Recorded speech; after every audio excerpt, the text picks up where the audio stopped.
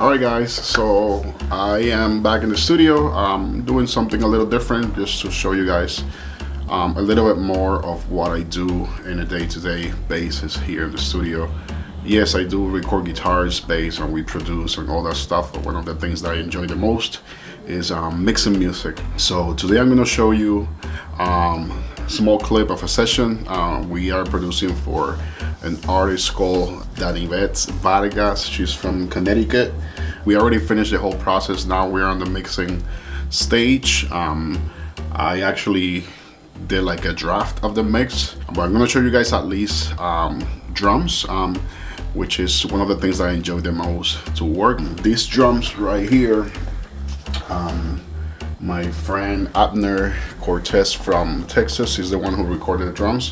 One of the first things that I do is putting everything in groups or in bosses. Normally Abner, he sends me 2 kicks, 2 snares, he got 3 toms in here, and then overheads, rooms, and hi-hat. So what I did, I put the drums in one group in a bus, and then I put all the kicks in another bus, and then routing that bus into the drum bus, so you guys know how it is.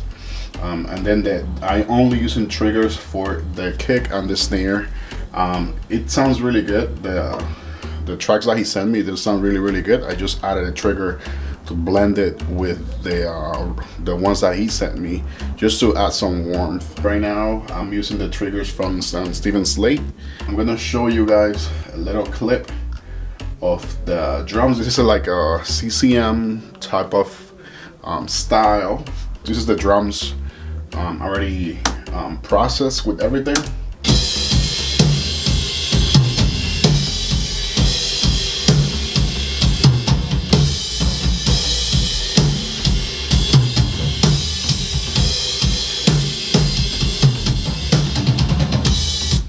Alright, that's how it sounds with everything in. One of the first things that I do, I process the drum bus alone. Normally adding subtractive EQ, just cutting some lows, some mids. I added a tape machine, nothing too crazy. Then I added the simulation of the emulation of a Neve console, adding some drive right here and running it into a Neve preamp as well, just a little bit. Same thing, just to give it a little bit more body. One of my favorite plugins to use, or channel strips, we can say it that way. This is from Waves. It's the Sheps channel signal chain. That's what I use. Some little EQ, because the drums just sound really good by itself. And the other thing that I do in the drum bus is adding like a little room reverb, just to add some room, some space to the drums in general. This is how it sounds before, without the plugins.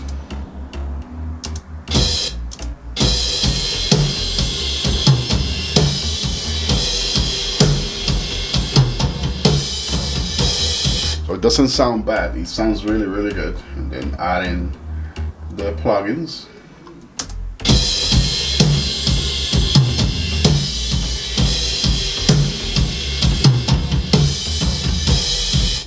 So I just add a little bit more color to it. It glues everything together. In the kick side of it, what I do, I put the 3, in this case I have 3 channels of kick out, kick in, kick out, and the trigger.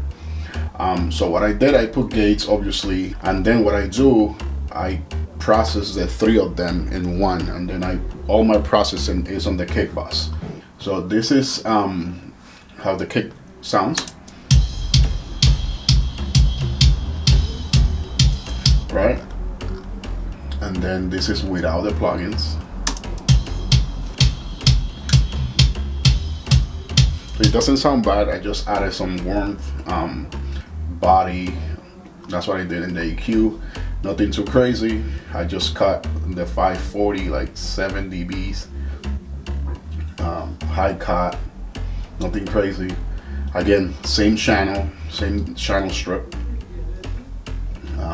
This case I'm only using the EQ and compressor. I'm just adding some mids into the EQ and then the compressor, nothing crazy because it sounds really, really good. And then one of my favorite plugins for drums, actually for everything, this is from Universal Audio, the Pultec. The Pultec EQ-P1A EQ. So in this case, and boosting 30 hertz boost of 6, and then attenuating 5. So you guys know the Pultec trick. So this is without. It's a big difference. It's a big difference. So I'm adding definitely low end to that kick, and then high end.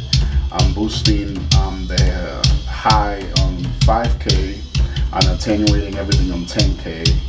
So I have the boost on 7.5 and the attenuation in 5.5. So again, this is before, this is after. This is the drum without the trigger. It sounds good. It doesn't sound bad. Just adding the trigger. But the trigger is just adding some attack. This is just the trigger.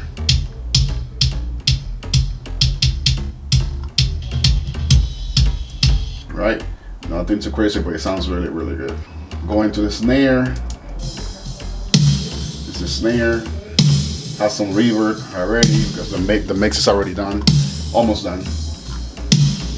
Again, I'm doing the same thing. EQing. Just did like a little low pass in 100, 120. I cut this at 200 because it had like a little overtone. Again, using the Pultec, the snare and boosting at 60, and then 7, the boost, attenuation at 5. And the highs, I'm boosting at 8K. And then I'm attenuating at 10.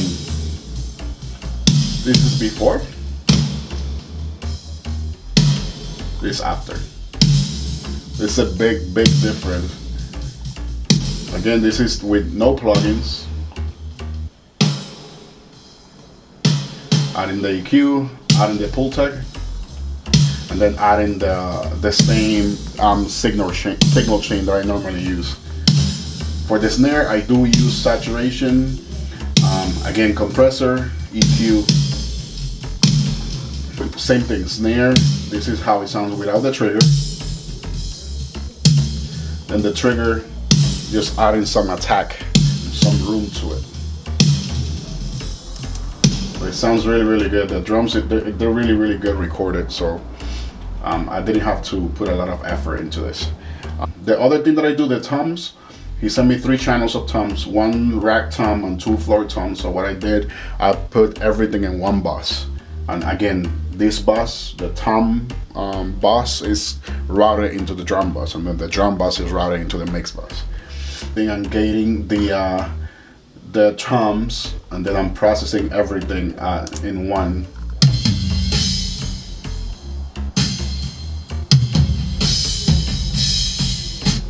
So again, I'm gating everything. EQ, it's a little crazy here. Just added some attack right here. Same plugin.